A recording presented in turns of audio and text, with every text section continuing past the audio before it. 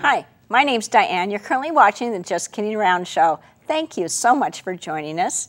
Each week, we like to invite artisans from the community to demonstrate different activities to our home viewers. So we want to thank you for joining us. And this week, we are welcoming the Treehouse Lady, also known as Lynn Ruth. Hi, Lynn. Hi. And before we get started, is there somebody you'd like to say hi to? I'd say hello to my mom and to Joni and to my good friend Gail. Okay. And I'd like to say hi to the students at South Bay and friends at Pleasant Glade too. So, hi. And with that, let's get started. Okay. Tonight, what I wanted to do is I wanted to show you a picture. It's right here. The model is the Afghanistan refugee. Yeah, so that's the picture that we opened on. This is a blow-up of and this is my drawing. I was looking for the photograph of it, and I couldn't find it. But I think this speaks for itself. I could probably find that for you. So if this looks familiar, this was the picture that appeared, the photograph that appeared on the cover of National Geographic. How many years ago? Maybe 20? 20 or 30.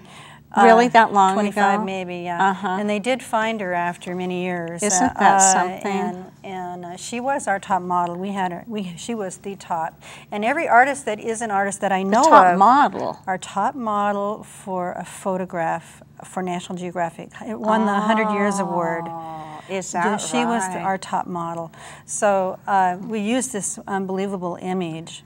So what I did, I blew it up so you could see, you get an idea of what our goal is. And I'm a portrait artist, and I want to teach you the basics on how to draw faces. And I have a whole lot of pictures around the room, and I hope that they'll get a chance to look at them. And I have some from my students and stuff from myself. And while I do this, I'll tell you a little bit about some of the stuff that I have available. That's amazing. So is that the original, or is this the original? This is the original, and so that was photocopied and enlarged. This was enlarged, and but can we hold this one still? This is actually the original that you did yourself. This is the original, and you did that by looking at the National Geographic cover. Yeah. And how long did it take you to? Oh, I don't know. I don't know. Maybe 10 hours. 10 hours. And is that your first attempt, or did you throw away many?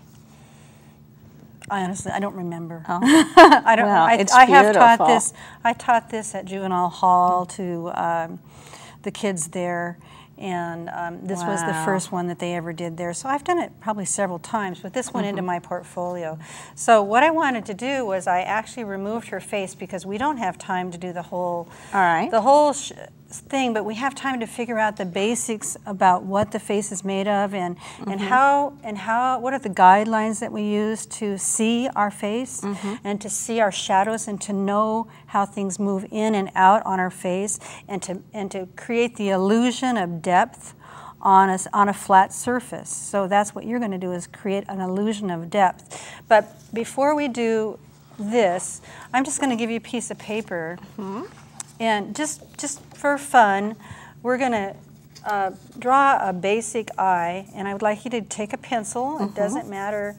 And I'm going to draw it kind of dark so the cameras can see this. But the eye itself is in the shape of like an almond, like this. So this would be like, this is like your almond shape right here. And what we do after we've got the almond shape, you got the bottom? Just hold it. Yeah, I think one of the cameras might actually be on it. Okay. Got it? More or less. You got it. You got it. Do I have it? You got it. Okay, I got it. Now what we're going to do is we're going to put a marble inside the almond. The marble is stuck in the almond, I say to the kids. It's stuck in the almond. You can only see the sides. You can't see the top or the bottom, just the sides. And you outline it and outline it and outline it. And in the middle of that, remember that's the iris, is you'll put a pupil right here. And this is your pupil. It's pretty much in the center. It doesn't have to be completely round. It can be kind of beat up looking. And then attach a little piece to the pupil. Oh, really? And that little piece is the reflective light. Oh my goodness! In your eye, if you were to look at somebody with light on their face, you'll see a white dot, and that's reflective light. And then the rest of this is quickly, we'll just put it in like this, is just shaded in as if it's a sunburst moving away from the center. Oh, wow. I've never had that detailed description on drawing the eye. Just to make sure that you don't go on the reflective light, and that's the important thing, because so now you did go over your reflective light. Well, it's okay. I will erase it. The reflective light is what will make the illusion of round. It'll make the eyeball look like it's really round. And then above that is the eyelid crease, and that's all we're going to practice on this one.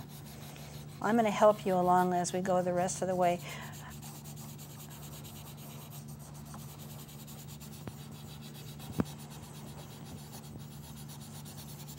Okay, so what is that, the lid that you just put there? This is the eyelid crease right here, and this is the lid, and this is what makes the eye look real. Is this line right here? This line needs to be really dark.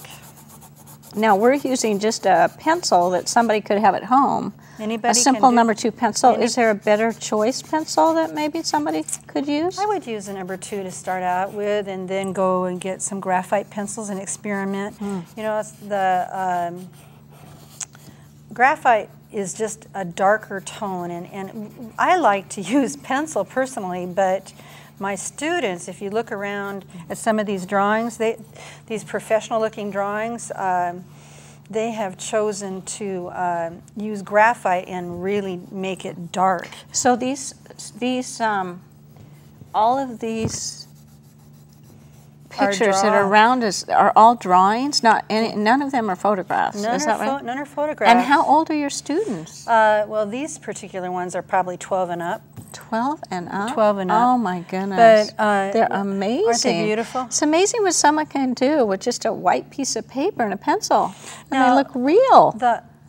Blake came in. Blake came in and he wanted to do a drawing, and he wanted to use graphite pencils. He'd never done it before, and he used watercolor paper, and the little pock marks in the watercolor paper gave him the texture and the depth to actually create the image better. So maybe watercolor paper is a good idea. It depends on what you want. Now Blake's drawing is the one of Bob Marley standing behind. Bob Marley? Yeah, is that right here? Right behind you. Over my shoulder? Right behind you. Is it? Okay, it looks like this one right here, actually. This one right here. That's Bob Marley. That's Blake's. Oh, I see. That's Blake's. Behind me with the. How old is Blake? Blake he just turned 17. And the photograph we're talking about is the guy with the guitar. He's a genius. None of us knew he could do that. He didn't know he could do that, but he can do that. Isn't that amazing? And that's a beautiful thing. And one thing that you do once you get your eye is doesn't that look like a photograph? It looks like a black and white photograph. Isn't that beautiful? So he looked at a photograph and just... And he produced that. He produced that very quickly. So is that normally not normal? Home? Not normal. No. Is that normally his home, or do you own these? I'm showing them for him. You're showing them. I'm going to put him on a circuit and show him. Now this is your eye, Diane, and you have the white of the eye and the dark lid and the eyelid crease, but the part that makes it come alive, it's really nice. Now, really how did you get all this smudging here, though? I would just use a Kleenex. Okay. And you just come in and you rub it like this. Oh, I don't even have to... You don't have to do anything more than just rub it. Oh, I see. And you created the illusion of an eye. Wow. Of course, This way? you're just like the teacher. This way? Just hold it still and they'll get it no matter how you do it. There it is. I think. Okay. There are Now eyes. that's probably just a basic on how to build an eye. A real simple eye, but it's just we all have depth to it. We all have that kind of thing. Now I'm going to take you over to this, and I removed your face because I just wanted you to practice, and I'm just going to give you the guidelines on how to build the face. Okay. So, did you show our viewers what we're doing here? I took her face out of it. Does that one? So you took your original drawing? Did you? No. This is it right here. Right. And I took the face out of it. Now we're going to draw the face. That way we're not overwhelmed. That's clever. So you did that much for your students. All we're going to do is just this much. We're going to learn how to do the face. Okay. So here we go. I'm going to give you some of the structure for building the face. It goes across here. Right, these little dips right here are temples, and we make a cross, just like that, and that's going to guide you through the whole process. Does that cross have to be that dark? Well, I did it so the camera can see it. Can they? I don't know if they can see it. Maybe they can't. Oh, see they're it. experts. They can find it. Just give them a little time. Just don't move it around. Just hold it there, though. They'll get it. Okay, so we put a cross. There's a cross. Now, what we'll have is equal distance from the very center of the drawing right here. We'll have equal distance out to this eye and this eye. So here's the almond-shaped eye. What I want you to do is I kind of tell my kids to go, just put your fingers here and look at it and say, it's not the width of the finger, but it's about like this. And so that they're equal distance from the center, and then go ahead and draw your eye. That same almond that we already did. So a finger's width. And now she's turning to the side, though. That is a little bit of a turn, not much. Okay. So this eye over here is going to be a little bit smaller than the other side, and her eyes are pointed upward, like this. See? Okay. Just like that. Now, was she from Afghanistan? She was. She was a refugee. She had lost her family. The photographer caught her at this moment of she was terrified of everyone and everything. Oh. And she was such a beautiful person, physically beautiful girl that she just captured the world with her beauty. Yeah, she did capture the world. And it's a shame that they didn't find her sooner, so they could have honored her, because we used her image for all those years. Did she ever know that she was this famous? She had no idea. She didn't even know. I mean, really, we pay our models quite well, but we never found her. So now she is aware that she's aware now. She's aware now. A modern day Mona Lisa almost. Yeah, she is. And this eye over on this side will be a little bit larger. Now, I have a story to tell. A boy contacted me recently, and he wanted to bring in his pictures so I could show them. And he was my student when he was 10 and 11 years old, and he's now 18. And he brought in, I kept a piece of his. It's been in my home all these years because he's so talented. And it is the picture of the little girls sitting over there. And I actually had a competition between my students. One was a girl that was just my top student, and then he did one. And I loved them both, but I actually liked his a little better because he cast a shadow outside of the picture. And that's behind us too? And that's behind us. And that's Garrett when he was 11, the one with the shadow. The one that was shadow was cast. I see. He did that when he was 10 and 11 years old. Up on the pedestal, he brought in recently the Bob Marley. Oh, so the same person. It's a different Bob Marley. Not Blake, it's another boy. And he just came in and he brought in, isn't it interesting, they both like to draw. They didn't forget to draw after all that time. The girl had a portfolio with Walt Disney Studios, and she turned out to be a professional singer of all things. I don't know. Well, sometimes people are artistic, arts in different forms. I mean, music and theater and drama. Now this girl, this was her first attempt at drawing. And she wanted to do this very picture. And I thought she just did a fantastic job. She's a 12-year-old. Oh. Isn't that just beautiful? Now, we showed that one once before. So, see, I thought you had done that one too. No, this is by a 12-year-old. Yeah, this is by a 12-year-old. Isn't that just gorgeous? So she figured out how to do the smudging and to really develop the picture. So smudging's a big part of developing I do it. You know, a lot of art teachers don't do it. Some want to do it. Some think you shouldn't do it. My feeling is you should do it. You should be able, whatever helps you to be successful, do it. Now I'm going to give you a quickie on this on these eyebrows. Her eyebrows are so stunning. And you just do little lines. Is that what made her so captivating, the eyebrow? No, actually it wasn't. Her was her green eyes. That's what I wondered, the color of those eyes. It was her green eyes. An unbelievable, beautiful girl. Anyway, Garrett's picture, he chose Bob Marley too. He goes to the same school as Blake. I think that's real interesting that they both love Bob Marley. That's kind of unusual, yeah, because isn't Bob Marley, did he die? Yeah, he's gone. Yeah, he's been gone a long time ago. He's gone. I guess the kids just like his music.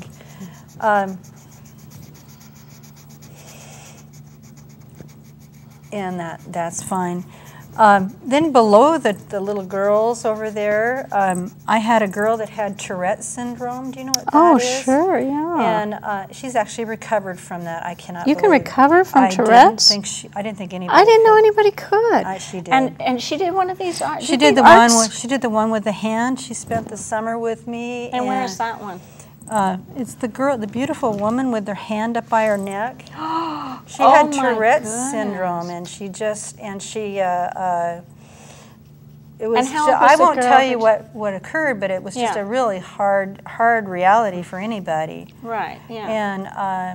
And she actually recovered and got over it. I have no idea why. And how old was she when she did that She picture? was 16. 16. Yeah. I wonder if art is good therapy for Tourette's. I think she did a lot of therapy, really, but you know, her mom really helped her. I'm just pulling in the hair a little bit. I lay the pencil down on the side like this, and I pull it this way and that way like this. But you know, it was such an honor to work with her, and she had such a great attitude, although she was just really in bondage to that. And I just was. She blessed me far more than I blessed her. Okay, so now we're pulling the hair in. What about the part? I'm holding that. Yeah, is there a pencil like that for me? This one? Just the same? Use mine. You sure? Mine. Yeah, we'll switch. We'll do a switch. I have some little short guys here that I like too. Oh yeah, this pencil seems to have. It's darker, and I wanted to outline this line right here. You can kind of see where it is right there. That's the hairline, and you do it as dark as you can. And this also is a dark pencil for you if you'd like to try that. Okay, I'll try that one too. And then how do you get the part in? Well, the part, you know, you can go over this any way you want. I follow the line of the hair, and then I take the eraser. But I can also start here. See how I pick my pencil up and move from it like that, this way and that way? And then I'm going to just rub this. And I have a hair cap on her, and she's ready to go. 5 minutes, huh? So let's do the nose. I'm going to help you real quick with the nose. It's actually, I'm going to help you with the distance it is away from the eyes. It's not as far as you think. You put a line here, and you put a circle here, like this. And then you put parentheses, like in a sentence. And this is the line you want. It looks like a bird. Look at that, Diane. Isn't that just cool? How beautiful is that? Okay, I'm going to have like to have you. I'm still on the hair here. Okay, you move on, because we're running out of time. So here we go. So put it. Let me make sure that you get your circle is right about there. Little circle there. Yeah. Now you go ahead and fill it in a little bit like this. Okay. And then you can put the parentheses and then the nostrils, and I'll help you with that. I had a student do this, and it took her 40 noses to get her nose. 40 noses. On the same gal? Or on different? No, I don't. Maybe it was. I don't remember. But 40 noses. So parentheses and then my little bird, you say? Yeah. Watch. Here's the circle, and then you go, and just below it, you make a little bird. Is that okay? That's good. That's not too big for her. That's very good. Is it? Now see the shadow right here? Watch this. If I do it in circles, I can do it real quick. Like that. And then we'll pull that up. And then it's, okay. There it is. Now we're going to go down. What's this called right here? I have no idea. I don't know. But it's this little divot right here, and then below that is your mouth. And I'll do a real quick show you a mouth. A mouth is a dip, another dip, and then a little bit bigger dip right down below. 3 dips. And then you pull it in the direction you want your mouth to go. You pull it down like a mountain hill, and then you pull it out this way, and then you pull it out this way. And since I got the whole thing a little bit too large, I'm just going to crop it up there. Okay? So what I'm going to do is I'll let you go ahead and erase this part right here. Well, I did, but... A little bit more. I think erase more? Just a little bit more. Okay, so after you smudge it, then you start using your eraser? You use your eraser to develop it. Now, I can do on here, I can pull this way, see? So you're pulling it down with your eraser, too. Look at what I'm doing, see? Look at the head. I hope the cameras can get all this. Three-dimensional. Okay. And her hair just came around, or is that her scarf that's coming around? That's her hair. Is that her hair that came clear down to her chin? This is her scarf. Okay. And you just fill it in around her face. And I know we're not going to have time to finish it, but it's a good study. It's a good way to learn how to figure out where your light and your light. Oh, you've taught us a lot about smudging, and I'm so glad you brought your students' work. There's some work down there that was done. I can't remember what it is. Did we talk about this picture right here? Who did that? That was done by Garrett, the boy that did the little girl. He did this one. Isn't that beautiful? Did he look at somebody, or did he look at a photograph? I think he looked at a photograph for it, and I don't know who it's supposed to be, but it sure is a beautiful impact, isn't it? Beautiful. Really very thought-provoking. Looks so real. Just a beautiful job. And see the light in the dark, and how see how dark the lip is. And he did a lot of he did a lot of smudging on that too. Lots That's of just smudging. beautiful. This is some work that I did.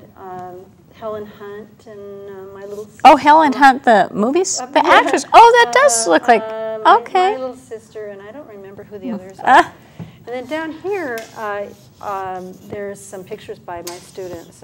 There's one in particular on the bottom that's really amazing, of a little boy that did the hand of God touching, what is that, Michelangelo, when he shows the finger touching. And this little boy is 10 years old and he did that. I was like, oh my gosh, where did he do that? How could he do that? Now, another way to quickly do it is to figure out where your light and your shadow is, and just go like this and do it. Put a real quick shadow line on here. And then we smudge that in. You know, that cross that you started with has disappeared. And you erase, yes. Should the cross you start with? You're going to erase it. Yeah, you want to erase it. Okay. Well, I think we're going to have to start wrapping up, but I want to thank you so much.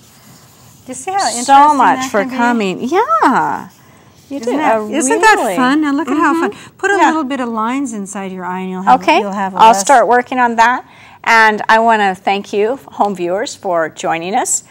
Thank the people in the control room, which would be Bruce Tenney and Tom Dubuque.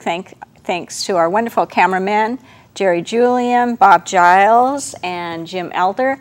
And congratulations, did you know that one of our cameramen just became a grandpa? That would be Jerry Julian. So thank you. Tune in again sometime to the Just Kidding Around show. Bye. Bye-bye.